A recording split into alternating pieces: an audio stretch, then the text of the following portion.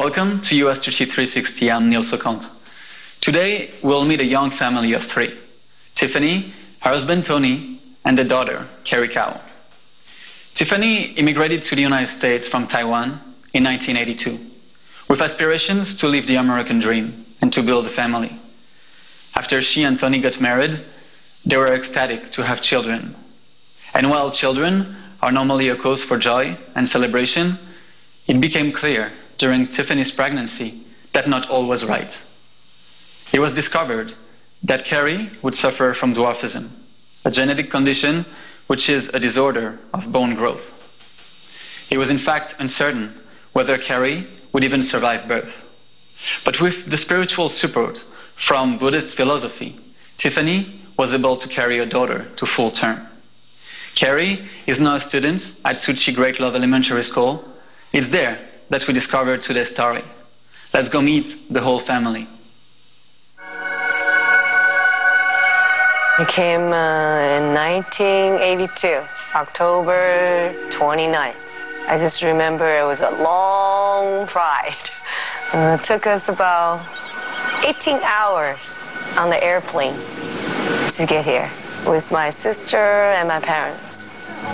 I was 16. I really don't know what to expect. You always believe it's a better life here. So my parents believe we're going to have a better life here. So kind of have that in mind. But I remember the first day of school. It was terrible.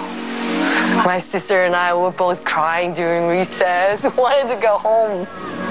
Because you don't understand what kids are talking about, and you don't know where your classroom is, you're running around. It was hard, and you don't have a friend yet, so it was very hard. His school came, and they have a whole bunch of friends from the Buddhist club. So they all line up right in front of the panel. And I looked at him, like, he looked funny because he was 19, but he dressed up like he was like 30. Okay, so and then they were all talking, and then all of a sudden he was a VP, and I'm like, who's that guy? So interesting. He was talk funny and with glasses and goofy haircut. So that's my first impression of him. The first time I had been part of a Buddhist wedding was Tony and his wife's wedding. It was held in the Yamashiro Mountain Palace. Our eldest monks presided over the ceremony, and the other abbots were chanting. I remember that quite a lot of Buddhists attended, and then little Carrie was born a few years later.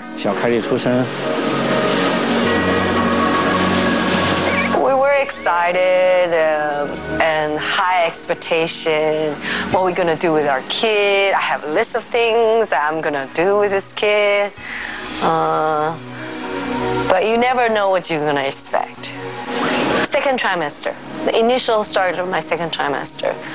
So I went to the specialist, and my specialist all of a sudden told me, "Oh, your kid's head is too big. It's not in the right proportion. The femur bone was strange, was too short at that time." So what are you talking about? So he told me, "Oh, you know, your kid is gonna be a dwarf." I'm like, what are you talking about? So that was like shocking. It was scary and it was shocking. I went to the doctor myself. So when I left in the elevator, I was crying and crying. I couldn't help it. I was crying. I didn't know what to do and who to turn to. I drove all the way home, crying and crying. And then I go online and check and to see all that.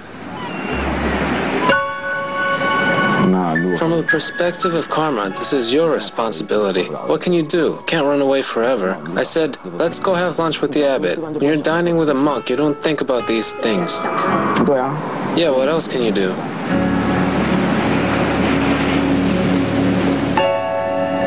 Since it has happened, you have to face it. Whatever happens, you have to deal with it. It's very hard for anyone to become completely fine with the issues because they have to consider the development of a child, the child's future, and being a father and a husband is a very difficult job for Tony. So when he was sad, he had to cry silently, in secret. Why? What would the others think? If his wife Tiffany saw him crying, saw him falling apart, the entire family would crumble. 一家人都倒下了。所以在佛学里面，哪一句话是让你特别感动的？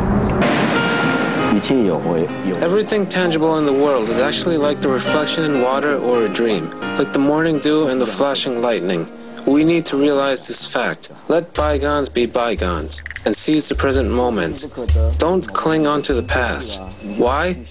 Because it's already past. Why dwell on it? Don't cling on to the present, because the present will pass by very quickly too. So forget about that, and don't think too much about the future, because it hasn't happened yet. That's the explanation. Everything is a result of affinities and karma, so we shouldn't think about it too much. When the circumstances and affinities are right, things will happen, and when they are not, things will be gone.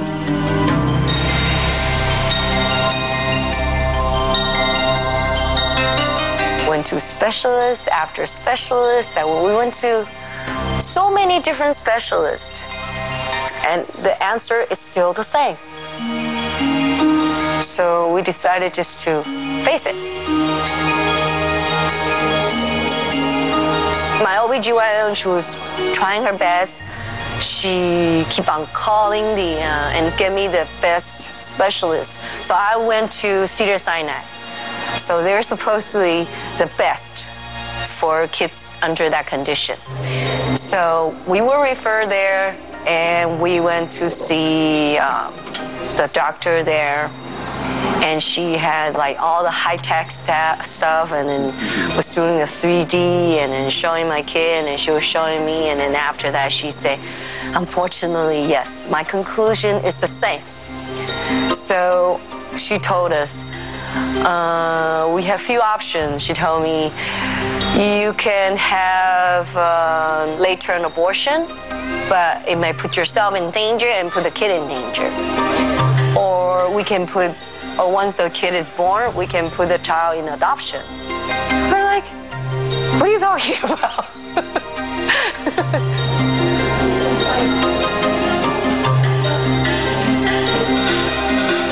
I think as a doctor, she needs to offer the options and to tell us all the worst possibilities. She also told me that my baby only had 50% of surviving at childbirth. I say, okay, fine. We decided just to be happy and just forget about what all the doctors and specialists said, and then just prepare for the baby coming.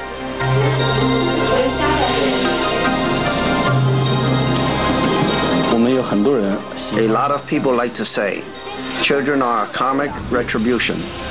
Actually, as laymen, we don't understand it. From my observation, Carrie gave us motivation, not a burden, and she motivated her parents. In this journey, she has made their hearts stronger and more perseverant, and also strengthened their faith in the Buddhist teaching. 而且对佛法的信心更强。 Say bye to all your friends. We said goodbye to each person. Some of them didn't hear it.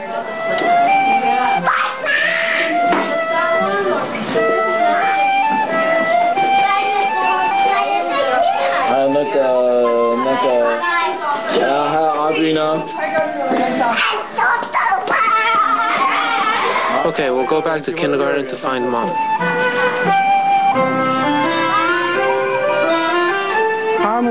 In this family of three, I see giving among them, not demands. Because of this giving, this loving support, they have infected the rest of us with love. We learn to give our love out similarly. So now I can often tell them, when you see such a child, don't say that it's your karmic retribution. 见到这样的小孩子，不要一句话说你是过去的业。 Because we don't know, we don't have realization or seeing of the previous lifetime, so we don't know if she was karmic retribution. 你喜欢那个爸爸来接你，还是妈妈来接你？你喜欢他们两个来接你啊？你喜欢爸爸来接你吗？会不会很凶？当然是 yes 啊 ，it's okay. Say the truth. 我问你爸爸妈妈哪一个比较凶啊？聪明的小孩不站边，他很聪明，他不站边。Maybe his karmic retribution was what we say in Buddhism, returning with a vow. Why did some come back with a vow? To test us? To test our love? Oh, really? Because we don't understand all that the Bodhisattva tried to show us. When we say that people are receiving their karmic retribution, we are actually being unfeeling. This is what I always emphasize. When we see someone like this, we have to treat her like a bodhisattva. She is a bodhisattva, here to test our love. From certain points of view, she is a teacher quizzing us. This is where she tests us with a different question, giving us a passing or failing grade.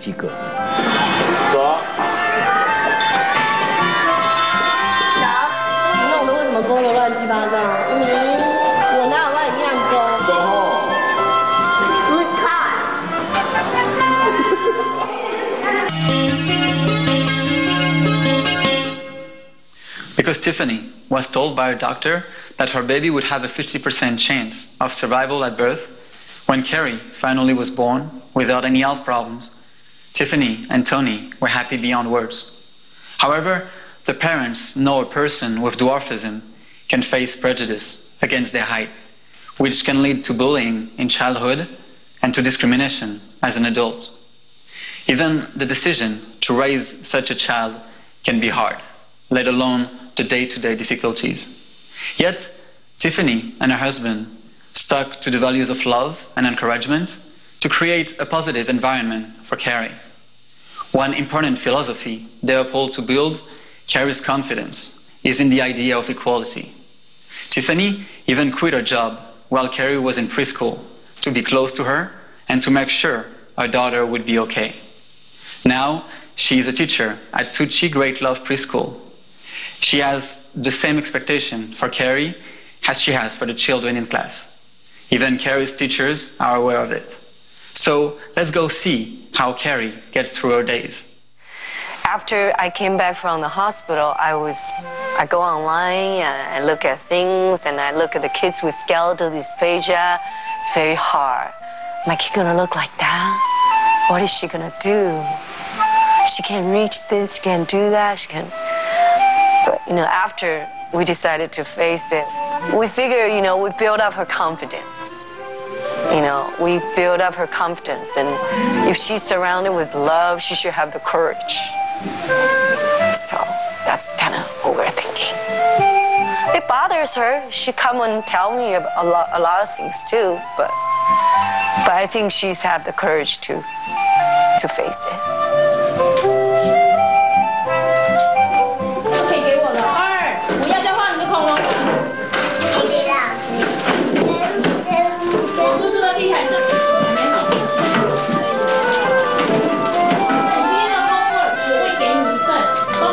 So we started praying. We started giving ourselves homework.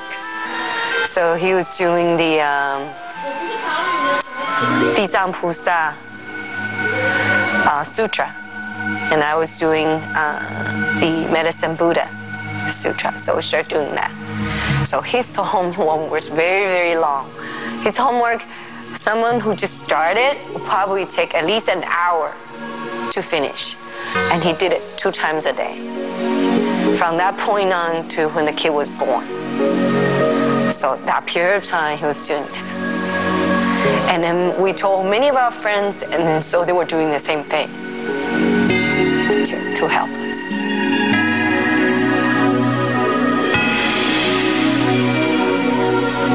A lot of things is beyond your control. You want to control your life, you do this and you do that. But no matter how well you take care of yourself, you still get sick. I still lose my voice. I can't control that. So I do that kind of to help myself. calm myself and rejuvenate myself, looking at myself. You know, every time I do the homework, help me.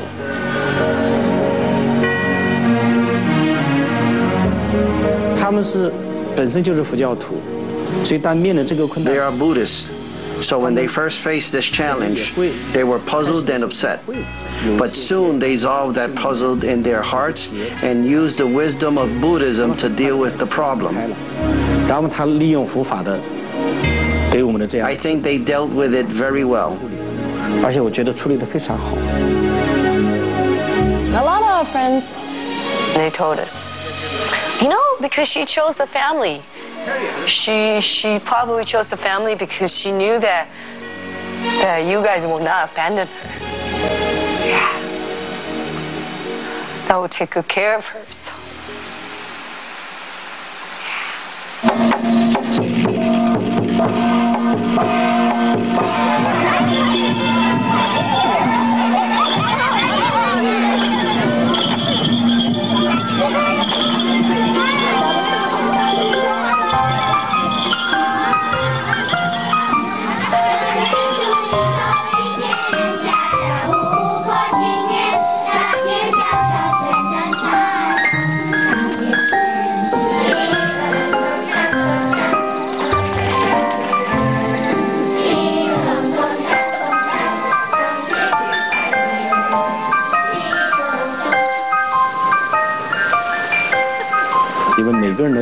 Everyone has a different perspective. Some people will tease her or make fun of her. I saw some kids telling her, "How old are you? Why are you still so tiny?" So as a child, Carrie probably didn't feel it, but she started to notice. I know her mother told her, "You are no worse than anyone else. Your wisdom is no less. You are no worse than anyone in anything, except that you are slightly smaller than the average child. You are no different than any other normal kid in everything else. You are even better than they are in some ways. So be confident in yourself." We've been letting her know that she's that way and she's going to be small. She's not going to be growing as fast as the other kids. We let her know that. And she knows that. But she still wants to be taller. She still wants to be bigger. She will do anything. We will try. We have remedies, right? People, oh, you can try this, you can try that. And she will try. She will try everything you tell her to do. She will try. Exercise you ask her to do, she will try. She just want to be taller.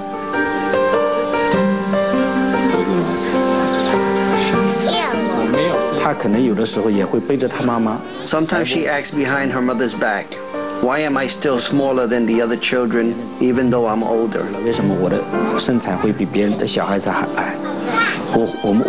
Will I grow again? Our other volunteers will learn to guide her the way her mother did. Give her an emotional hint that she is not worse than anyone. Once her confidence is established and strengthened, I am sure she won't be troubled in the future. Because she will know that we all love her. Not only her parents love her, the abode monk love her. The volunteers, like us, love her. When everyone's love for her is complete, she will be very happy and it will strengthen her confidence. I think little Carrie has a fairly strong sense of self-esteem right now, stronger than her peers, which is mostly thanks to her mother's education. I even role play with her at home. Because a lot of times it's because the other kids, they don't understand. Not because they're mean, they just don't understand, okay?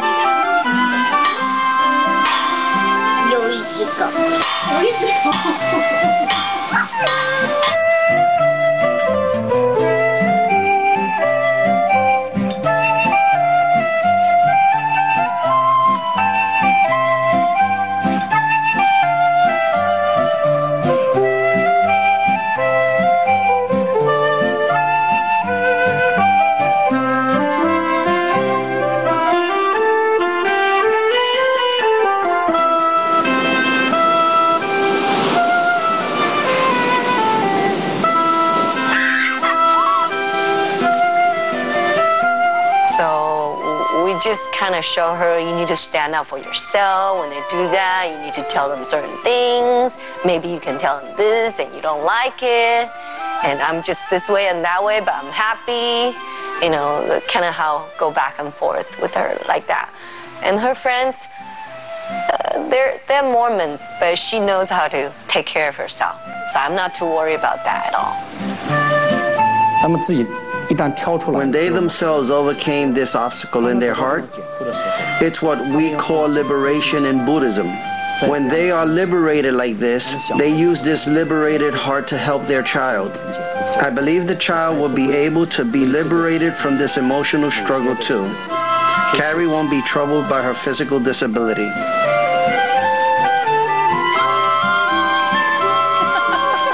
And truly, mothers are the first teachers. From the aspect of the community, mothers are the great bodhisattvas too. Carrie, I love you! We just saw that Carrie told her mother that she would do anything to be taller, like normal people. But how do you define normal? When I personally discovered Carrie's story, it reminded me of this saying, that beauty is in the eye of the beholder. And if we see Carrie as a normal individual, then she too will feel no different from us. It was very touching to see Carrie interact with her classmate, lively, unlike any other child of her age. In life, we can only handle what we have been given. And from Tiffany, Tony, and Carrie, we see that they have learned to turn the difficulties into joy and happiness. Their story is an inspiration for us all. My team and I would like to thank the Kao family for letting us into their lives. Tiffany and Carrie's story doesn't end here, so stay with us for more, and I hope you enjoyed today's presentation. I'm Neil Socant, thank you for watching us, and I will see you soon.